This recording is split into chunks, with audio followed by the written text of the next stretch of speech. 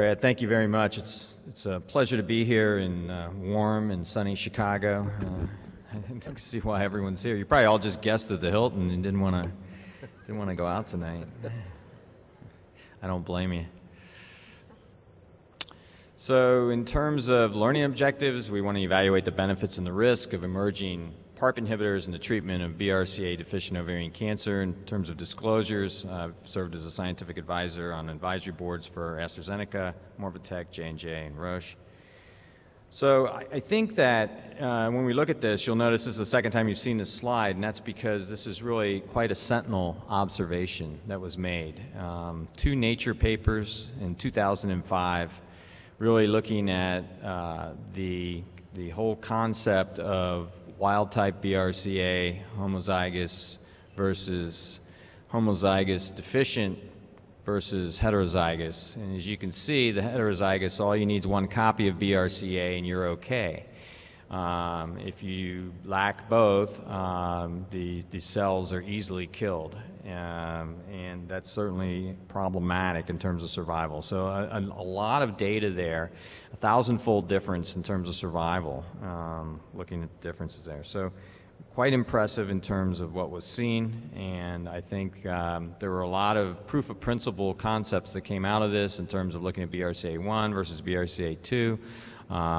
There were certainly the fact that you could treat with a PARP inhibitor and that it was highly tumor specific were all concepts that came out of these publications that I think really were the underpinnings of the clinical development programs by a number of pharmaceutical companies. This led into a well-publicized phase 1 that was actually an expansion cohort in which they took 60 patients, 22 of which were carriers for BRCA1 or 2, germline mutations. Pharmacokinetic data indicated rapid absorption and elimination for the drug that was being tested in this, which was AstraZeneca compound and became olaparib. The anti-tumor activity was reported only in mutation carriers, all of whom had either ovarian, breast, or prostate cancer and had received previous multiple regimens for treatment. The conclusion was that olaparib had few of the adverse effects of conventional chemotherapy, that it effectively hit target, as there was a translational correlate for the study, and it had anti-tumor activity in cancer associated with both BRCA1 and 2 mutations. So this is looking again at activity and to stress some of what we're talking about tonight, whether we're looking at RECIST or GCIG responses here. You can see that patients did respond, whether they were platinum sensitive or resistant. There was a trending, of course, towards those that were platinum sensitive, but it is important to understand that there are those who are platinum resistant who have a mutation who still respond to PARP inhibition. The other thing that's important, again showing how important this particular paper was, this is a phase 1 expansion that was published in the New England Journal of Medicine. So not a bad resting place for a phase 1 study. This is phase 2 trial of PARP inhibition with olaparib in BRCA deficient advanced ovarian cancer, looking at efficacy, and we've learned several things from the A-Day trial. One of which was that olaparib at 400 milligrams BID is more effective than 100 milligrams BID. If you focus on the progression-free survival difference here, you see 5.8 months versus 1.9 months. The other thing is that, importantly, you see responses both in platinum-sensitive and platinum-resistant disease, and I think that's important to understand at either dose there. And then we started to have a picture of the emergent toxicities that we would see with these compounds as well, and it gives you a pretty good idea. And we see that with increasing the dose to an area that we would be more comfortable with clinically in terms of response, you see that we go up by a factor of 3 or 4 in terms of discontinuation due to adverse events or to dose interruptions secondary to adverse events as well.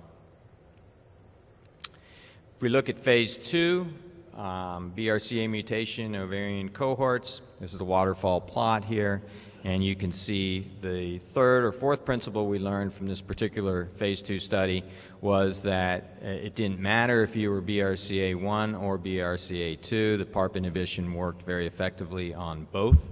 and that's certainly clearly seen there.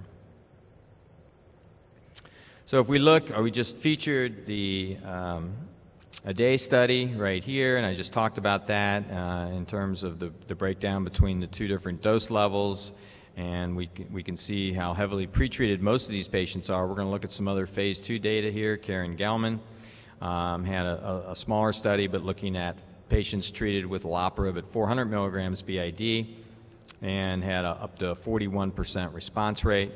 And then Rob Coleman presented the GOG data that was recently presented at SGO and showed the olaparib had a response rate of 20%.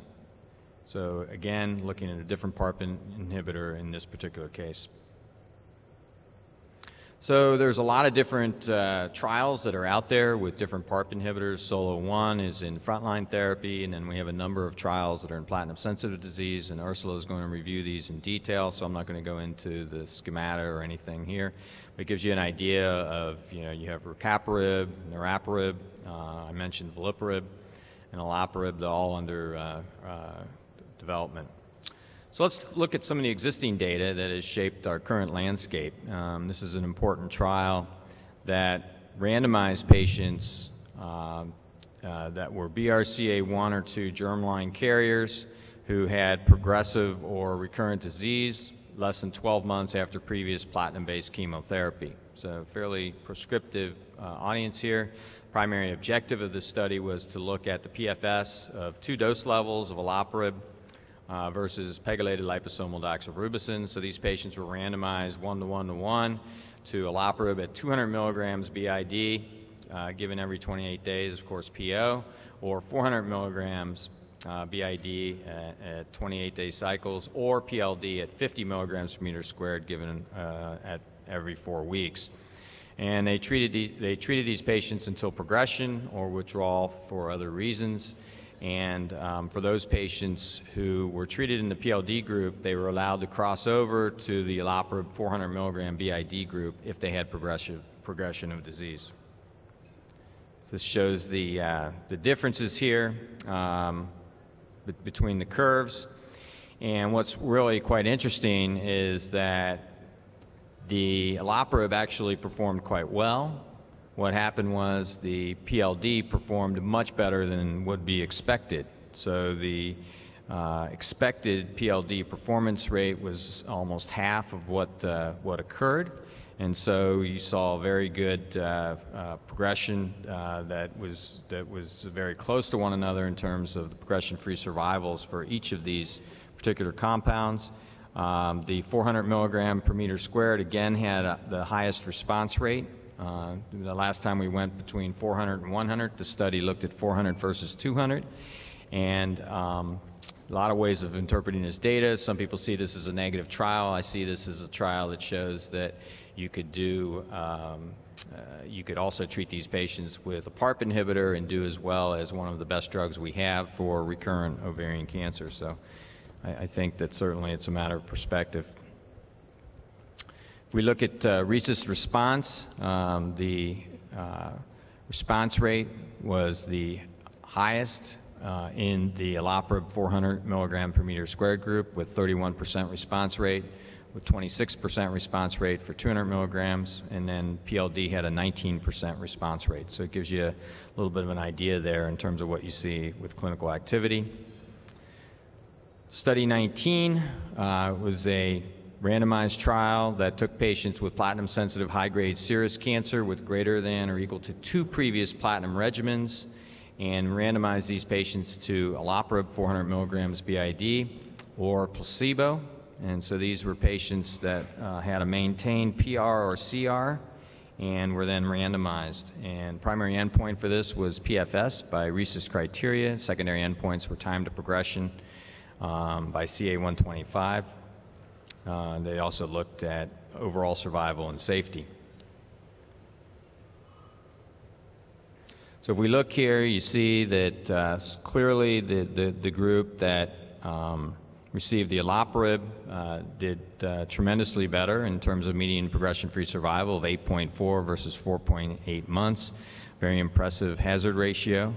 and highly statistically significant. And this was reported by Jonathan Letterman, first at ASCO in 2011, and then the publication came out in the New England Journal of Medicine in 2012. If we look at the adverse events associated with this trial, you can see that the most common adverse events were nausea, fatigue, followed by vomiting, diarrhea, and anemia was down the course. So if we look at the progression-free survival by BRCA mutation status, this data becomes even more profound in terms of the differences that you see. So those patients that were treated with olaparib versus placebo had a tremendous improvement in progression-free survival with hazard ratios that were most impressive. One of the most impressive hazard ratios, in fact, I've ever seen, of 0.18. So very impressive. Overall survival, however, was not significantly different for the whole group there, as you can see. Obviously, you get into a number of reasons of why that may be, that, again, these patients respond to subsequent therapy well. Any DNA-damaging drug that's given afterwards is something that they're certainly going to do well with.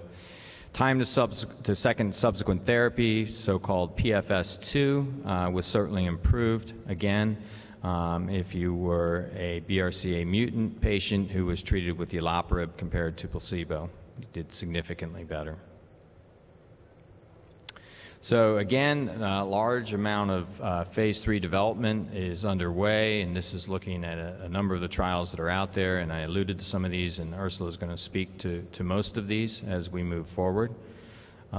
This is looking at some of the anti-tumor activity that has been reported for niraparib, looking at a phase 1/2, looking at the breakout here, and again, seeing both platinum-resistant and sensitive patients that respond to these drugs, and fairly robust activity that's seen with this PARP inhibitor as well. We have the Kaufman data that really was the formation in terms of the efficacy, at least, for olaparib approval that we had in December of this past year, in 2014, with an overall response rate of 31%. And again, looking at the concept of taking olaparib and combining it with other agents. This was the big splash at ASCO last year, in which we saw the cediranib and olaparib data put together, and quite interesting in terms of looking at these in combination versus olaparib alone. So it was a randomized trial of olaparib versus cediranib plus olaparib, and you can see the combination certainly performed better. If we break it out by BRCA mutation carriers, you see that those that were non-carriers had the biggest benefit from the combination therapy. Those that had a mutation did pretty well on olaparib alone, quite frankly. And if you factor in the toxicity difference with the combination having higher toxicity, it's hard to argue for that combination in those patients. Again, a number of trials forthcoming, and we'll get into most of these as we move forward. So I'll leave it at that. And again, more trials, more combinations. So there's a great deal of enthusiasm for carrying these results forward and looking at these different drugs in different settings. So in summary, we certainly see activity for those patients who have BRCA germline mutations, and it also appears to be active in those with BRCA dysfunction from other genes that can be mutated that have a link to homologous repair deficiency. So we know there's at least 13 genes that are out there. You have the RAD51, C, and D. You have a number of check inhibitors, 1 and 2, as well as some other genes, the ATM, et cetera, that have all been implicated in deficient homologous repair. And these genes have all been shown, when present, to predict PARP response. And so this is an area of active investigation as we move forward. Long-term safety data is still pending, so we have great data for short-term, but we don't have the long-term effects, especially for patients that would be considered to be on maintenance therapy for a prolonged period of time. What would be the long-term effects? What if these patients are cured and are alive in 5 to 10 years? Will we see any long-term effects? Synthetic lethality is a new paradigm, and PARP inhibitors are being studied in multiple settings, as I mentioned, and ongoing trials with these and other biologics, I think, will really be quite informative as we move forward in terms of trying to improve the outcome for women with BRCA mutations afflicted with ovarian cancer. Thank you.